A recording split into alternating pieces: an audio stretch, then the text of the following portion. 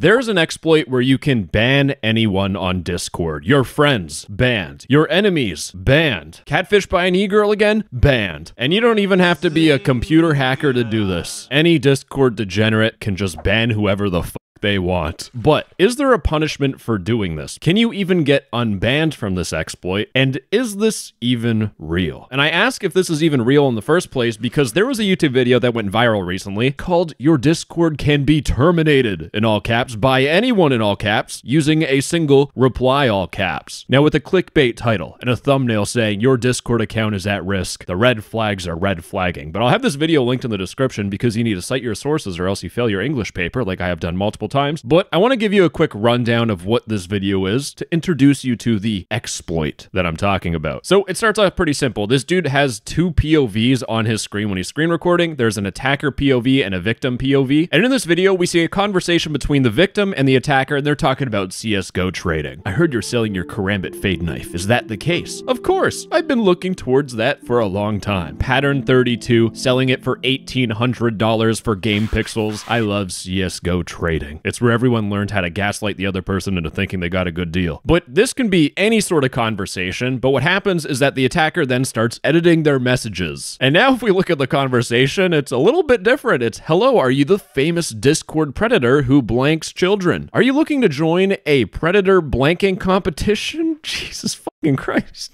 And create blank out of children? Yes, of course. I've been looking towards that for a long time. Now, this might seem really stupid and complete bullshit. But apparently what happens after that is the attacker, the person trying to get the other person banned, starts reporting these messages for talking bad about minors. But after 90 minutes of just constantly reporting this dude and waiting, apparently the victim got their account banned. Now, when I first watched this video, I was a bit conflicted because this seems so stupid. This shouldn't work. But there is some realism to this because I have actually made a video a long time ago where you could ban someone by asking them how many eggs are in a dozen. They'd put 12 and then you'd edit your message to say, how old are you? Then you would report them and they would get banned. Now, the problem is that I talked about that 2 whole years ago. So you would think that Discord would fix this problem. And I haven't heard much about people complaining about being banned for being underage on Discord. So I assume they did fix it and that this probably wouldn't work and this is just a fake video. But then I went on Twitter and I saw this tweet by Fav saying that they were terminated off Discord due to this user editing his messages that I replied to, and they showed someone replying to a message and they had a message logger on which shows that they edited their message and we could see the initial messages. I don't think that's the case. The last time I requested a data export from Laby,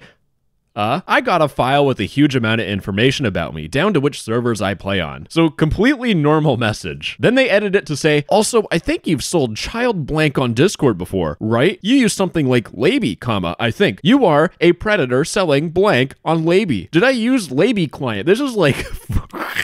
this is nut job type messages. Very clearly a fabricated conversation, yet they still got banned. Now, I'm a skeptical dude. I've had girls approach me and I thought they were federal agents. So the only way to figure out if this is real or fake is to test it myself. Yes, ladies and gentlemen, I put my life on the line, my Discord life. That was the most pathetic thing I've ever said. Anyways, I made 2 alt accounts and I tried exactly what the YouTube video showed, except my conversation was talking about selling a clapped out 2001 Toyota Echo base model white. I edit the messages to talk about predators and stuff, and I start just reporting the account. 30 minutes pass, 60 minutes pass, and then I get impatient and then I start reporting the accounts again. 90 minutes pass, 2 whole hours pass, and then... Oh my God, it worked. What the fuck? Wait, it worked. Holy shit. So yeah, that's my live reaction of this actually working. I thought it wasn't going to work because people have said, from what I've heard, that you need to reply to someone's message for this whole exploit to work. But I just showed you in the DMs that you don't need to reply to people's messages, which just makes this exploit even more overpowered. However, there is a punishment for doing this because both the attacker account and the victim account got banned. If I'm going down, I'm taking you down with me.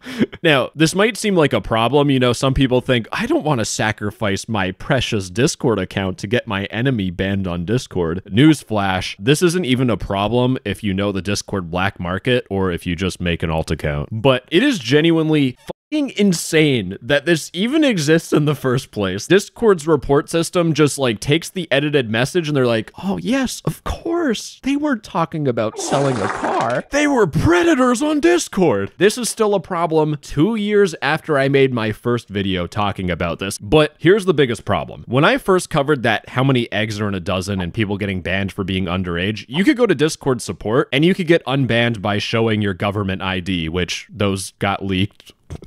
This is just bad all over. But you were able to get unbanned from that. Child safety bans, on the other hand, I'm gonna professionally say this. If you get banned for child safety on Discord, you're fucked.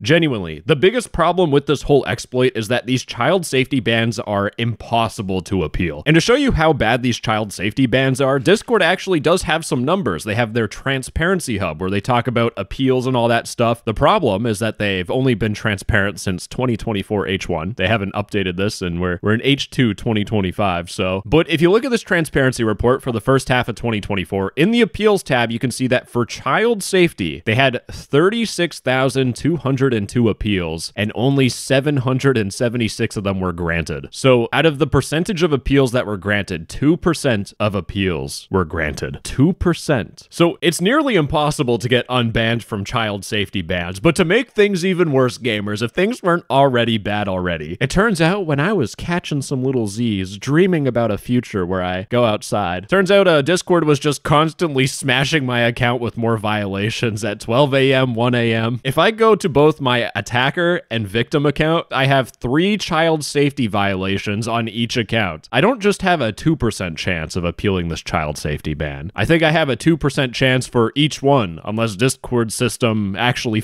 works. Now, I already know what you're thinking because I'm inside of your head right now. I'm not. This is just a very obvious question. How do I avoid getting my Discord account banned from this exploit? And the good news, gamers, is that you can't. Because I've shown you the most asinine conversations where they are very clearly complete bullshit. Ah, yes, you're using the Laby client to send illegal material, and you are a predator, yes? No matter what, you've sent so many messages on Discord that someone is just going to edit a reply from like months ago and then report you for it. So now, instead of the question being, how do I avoid this? Because you're just guilty until proven innocent, the real question is, can you get unbanned? And ladies and gentlemen, I sent off an appeal right after I actually got banned during my live reaction moment, and my account is still banned. But I saw this tweet here where someone sent a message back on July 24th. Did you have any naughty contact or blank with a small child? And they just replied yes. And just to emphasize how stupid this is, they replied on July 24th saying yes. And it turns out they edited their message to make this person look like a predator on October 4th, 3 months after the message was sent. They still got them banned. And fortunately for this person, their appeal did get approved. But it really seems like they only got approved because their message that they got reported for was yeah. And the reason why I point that out is that there's more serious and complex cases where people just never got unbanned. For example, this person here, Cher, part of the Roblox community, a whole bunch of people had their messages edited to say, how many kids have you killed? 500 haven't been unbanned. eTurbo here, Minecraft content creator, they got their Discord account banned for 5 violations of child safety. They haven't been unbanned, but again, there's still a whole bunch of people that aren't getting unbanned. And that's a problem because assuming Discord does absolutely nothing, I just want to explain how bad this problem is going to be. When this video comes out, a bunch of people are going to get falsely banned, which will happen. I'm sorry, but you were a sacrifice for the greater good of Discord. You fought for your country. But once a whole bunch of people get banned, what's going to happen is that you're going to have Discord e-gangsters start a hitman service, which actually apparently is already a thing.